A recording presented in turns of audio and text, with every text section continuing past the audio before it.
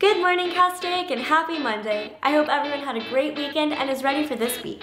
My name is Izzy Tribble, and I will be your host for today's show. For this episode, we have some exciting segments, including a behind-the-scenes video of a Reese's Puffs commercial, a trivia segment, plus our Coyote of the Week. Let's jump right in because Good Morning Castaic starts right now.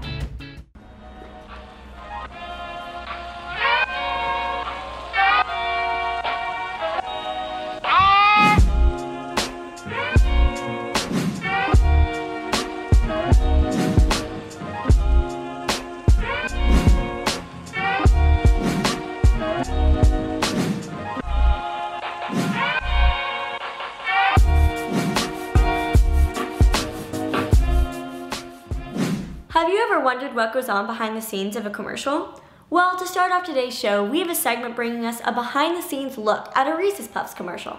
Torrin Rikers brings us more. Good morning, Coyotes. My name is Torrin Rikers, and over the past couple of months, I've been inspired by a YouTuber named Daniel Schiffer. He creates B-roll commercials for different brands like Monster, Kraft, and Canada Dry that truly make you crave the foods on screen. One of my favorite commercials made by Daniel spotlighted a well-known cereal, Cheerios. He truly did an amazing job, and I was completely blown away by every shot shown on screen. But before we continue, let's watch the commercial.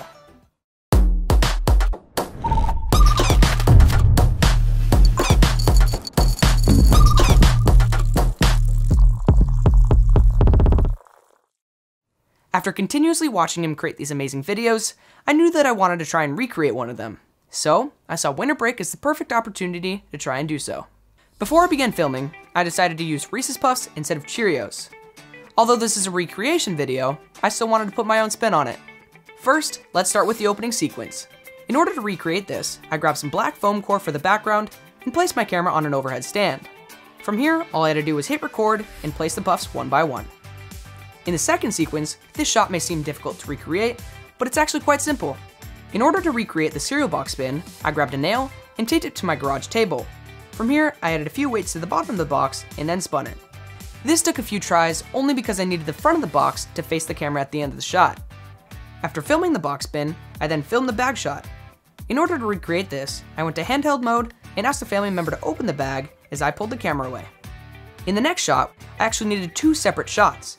This consisted of a spinning cereal box and Reese's Puffs flying through the air. To start, I was able to get the cereal box shot by taping a wooden stick to the subject. After taping the stick to the cereal box, I then began spinning it back and forth. In order to get the Reese's Puff shot, I used a hand towel like a catapult in a way. From there, I asked my dad to help pull the towel flat. This then launched the puffs into the air. In the fourth sequence, I just set my camera up facing the backdrop and poured around 40 puffs into the box.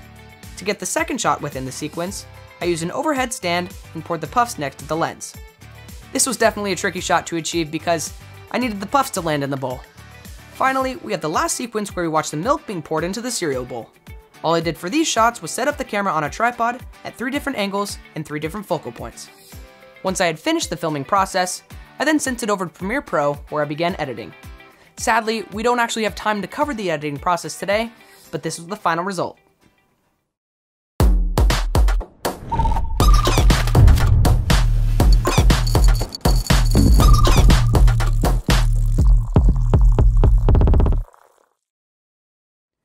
Before we end the video, I just want to say thank you to Daniel for the inspiration and you guys for watching.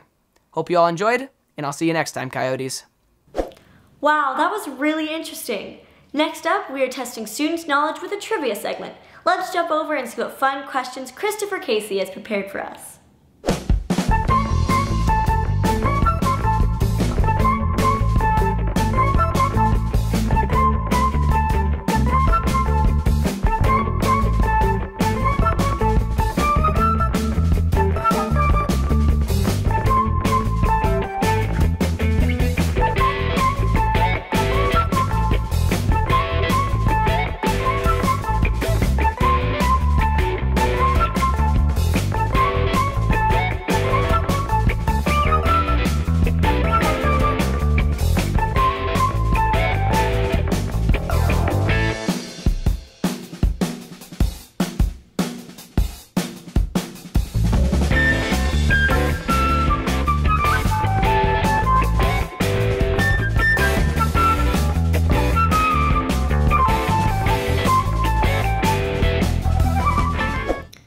Wow, some of those were pretty tricky. Before we move on, let's quickly jump over to Maya Guiza, who has the announcements for us this week.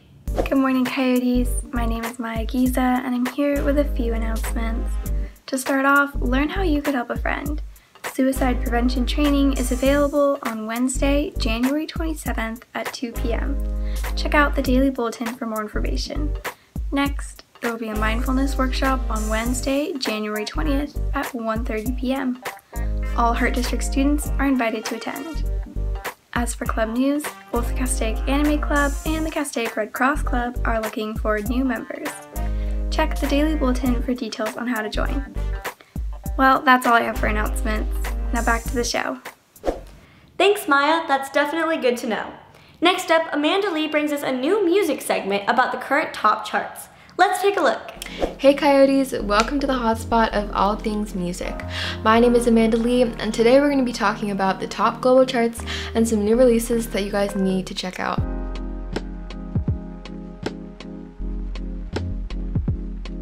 For starters, here's the top charts for this week according to Billboard.com. Blinding Lights by The Weeknd is here for its 58th week without fail, but we do see some newer songs that have already made the top 10. Wasted on You by Morgan Wallen makes its appearance, as well as Olivia Rodrigo's new release, Driver's License, at number 1. Driver's License has already broken multiple records on streaming platforms such as Spotify and Amazon Music for the most streams for a song in a week. Almost 2 weeks after her song was released, it already has 150 million streams on Spotify. Congrats to Olivia for her great success with her song. Moving on to albums, we have Dangerous, the double album again by Morgan Wallen at number 1, and Ariana Grande's Positions here on the charts for its 11th week in a row. Number 2 holds the spot for Taylor Swift with her album Evermore. Now to wrap it up, we're going to hear a song recommendation from a CHS student, and her name is Olivia too. Hi! So a song that I would recommend is Cut on the Crease by Coyote. And I really like that song because it has a lot of meaning behind it, and it's just a really powerful song, you know? Thank you guys so much for tuning in. I hope everyone has a great week. Reporting for Good Morning Castaic, my name is Amanda Lee. Thanks, Amanda. We have one more segment before we wrap up our show for today, Coyote of the Week. This segment is to acknowledge all of the amazing coyotes here at Castaic High School. In honor of this, each week a teacher will nominate one student for his or her achievement. This coyote will receive a personalized certificate for their achievements and a $15 gift card to Barnes & Noble. Let's take a look.